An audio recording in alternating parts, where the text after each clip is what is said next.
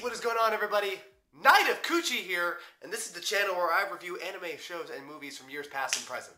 Oh my god, why was I given that fucking nickname? And to start things off, let's go back in time. A time where I was barely finishing my junior year of high school, and I was looking down on my phone, down here, instead of looking up at the camera like a man. Ah yes, May of 2018. But anyway, this was during a point where I started up my channel, just started up, and I knew what I wanted to talk about, which was to review anime. But the problem was that there was just so much anime to choose from. So before I put all the shows into a wheel, which I should probably update that if no one's going to be doing the polls, I actually picked shows out of an Fedora, true story. I took the time to write down summaries on little pieces of paper and would put them in a Fedora of all things, and would choose them from the Fedora. I'm pretty sure I showed the Fedora in one of my videos, one of the first ones. I'll put a pic up if I did. But that's how some of the first videos were made. The first few videos were made from me picking out of, and in case I didn't find a pic, this hat right here with shows that are still in it. Love Live, Interviews with Monster Girls, Haruhi, Monica Magica, the first huge one I ever did, came out of this hat, and I wrote summaries for it before I decided to put it on a document. And the reason why I'm mentioning this now is because one of these shows that are in here, I'm going back to this. This is the first time in a while that I'm actually going back to this hat. There's still some shows in here. And the reason why I'm bringing this up is because one of these shows, this piece of paper, this show is one of the first shows I ever wrote on a lined piece of paper that I put in a Fedora for months. And there is a pretty good significance to the show. A show that is said to be one of the best romantic comedy anime of all time, later grown into this annual tradition where people watch it during Christmas time, and is a show that have made people laugh, cry, and become emotionally unstable when you see the ending. So here is the one, the only, Toradora. Probably can't see the paper. Whatever.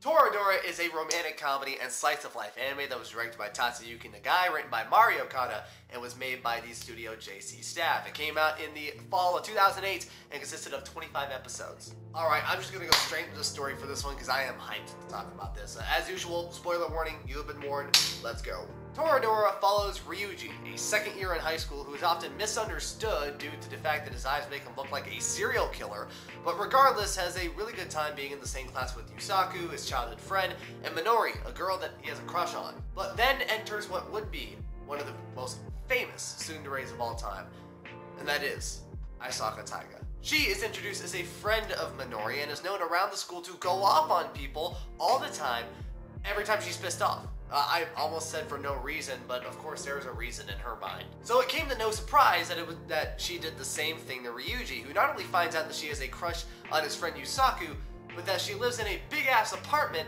alone right next to him. After he told Taiga that he has a crush on Minori in order for Taiga not to kill him with her big fucking long stick, the two spend most of the series trying to pair each other with the other's friend. But as they keep working with each other, rumors are going around the school that Ryuji and Taiga are dating, making their whole objective of trying to hook the other person with their friend obsolete.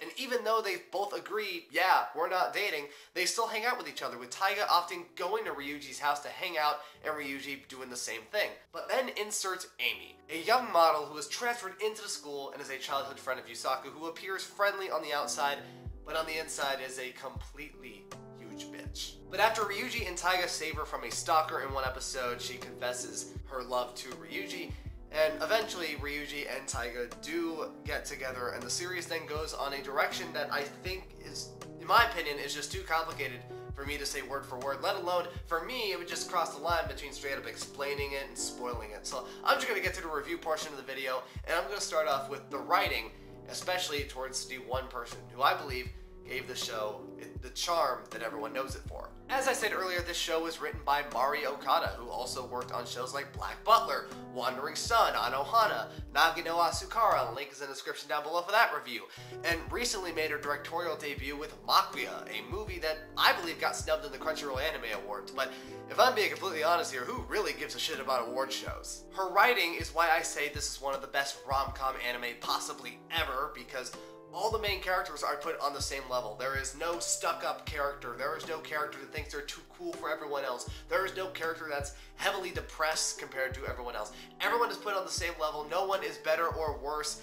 And Okada was able to give this trait, this feel to the viewer, because she gave all these characters unique and realistic personalities. She was also able to add in character development every time there was a character interaction. Obviously, the best example is between Ryuji and Taiga, as they both revealed to each other about their respective family troubles, but there was also other interactions that really made this show stand out, such as Ryuji talking to Minori, because every time that he talks to her about something serious, Minori's demeanor changes from this jumpy attitude to where at some point she just talks about absolute nonsense, to completely serious, and in some cases just completely sad. It was just a complete tone changer.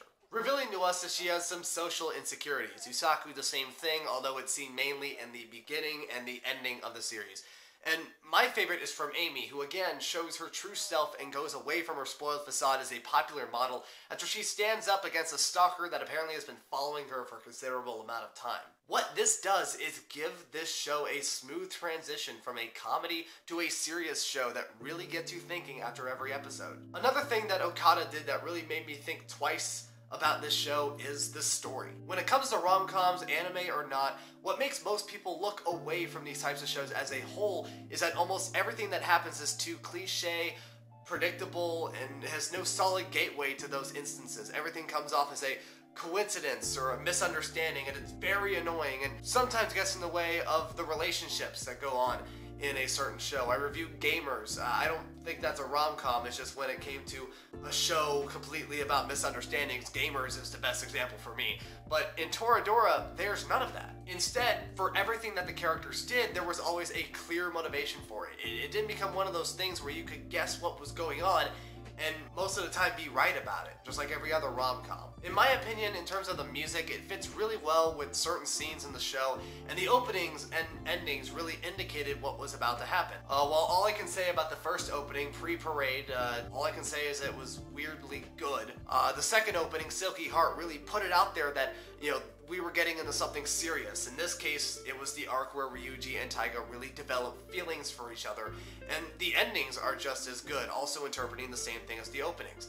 I'm also going to give it some bonus points for giving me some songs on my Christmas playlist when that time comes around. I mean, Jesus Christ, if you listen to freaking Holy Night, that is a modern Christmas banger right there. But at the end of the day, this was one of a very few number of shows for me where all of the episodes were memorable. It had moments of comedy, sadness, and romance, and from how I see it, this is what a rom-com should be. A show that doesn't throw the same things at you and expects you to be delighted with the result, but instead makes you rewatch it again and again on an annual basis, like some people I know during Christmas time. So with that, I recommend this show to anyone who would give it a chance, because just because it has romantic comedy in the tags doesn't mean it's bad. Well, now that this show's out of the way,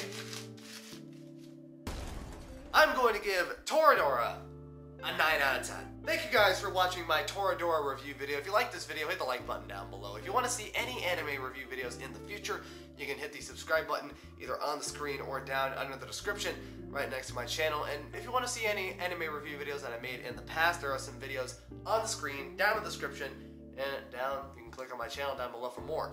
And for that, my name is Payne. I'll see you in the next video.